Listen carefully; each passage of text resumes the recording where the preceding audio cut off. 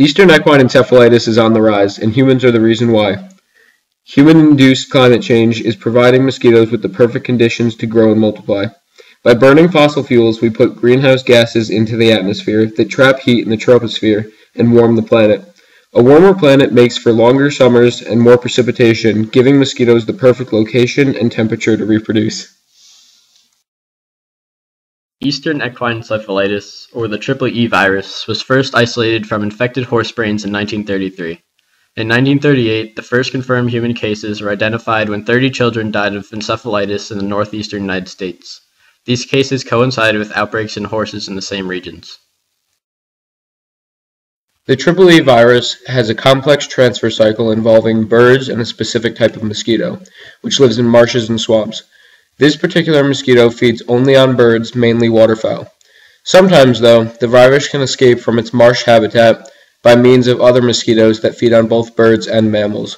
These mosquitoes can then transfer the virus to horses and people. Eastern equine encephalitis is found in North America, Central and South America, and the Caribbean.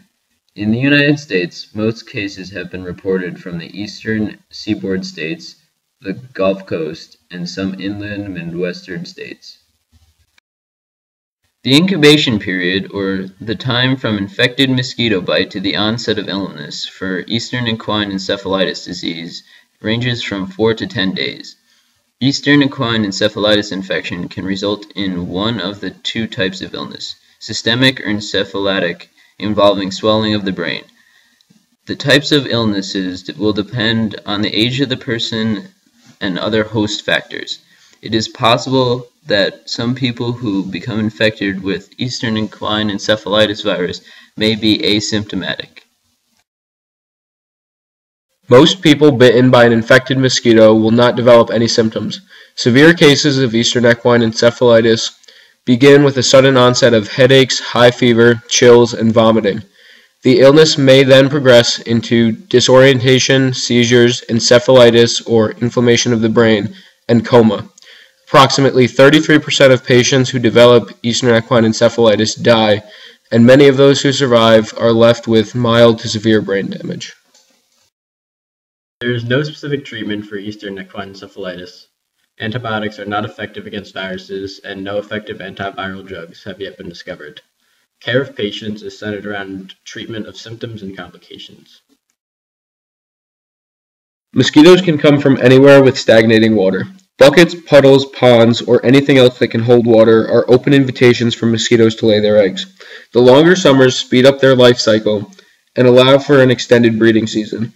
The elevated presence and reproductive rate of mosquitoes makes infectious disease more prevalent. How can Eastern equine encephalitis be prevented? A vaccine is available for horses, but not for humans. Some tips to avoid being bitten by the mosquitoes that cause Eastern equine encephalitis are, if possible, stay inside between dusk and dark when mosquitoes are most active. When outside between dusk and dark, wear long pants and long-sleeved shirts. And use an insect repellent with DEET according to manufacturer's directions when outside. Awareness is the best way to fight this disease. Make sure you teach your friends and family about the dangers of infectious disease and how to protect themselves against it. Find out the status of the disease in your area to see if you should be concerned. For more information on the disease, contact the Center for Disease Control and Prevention or visit their website at www.cdc.gov. The mortality rate for horses infected with triple E is 70 to 90%. People cannot catch Eastern equine encephalitis directly from their horses. 1 of every 50 mosquitoes in Minnesota is capable of transmitting Eastern equine encephalitis. Only a few human cases of Eastern equine encephalitis are reported annually, and children are the most vulnerable.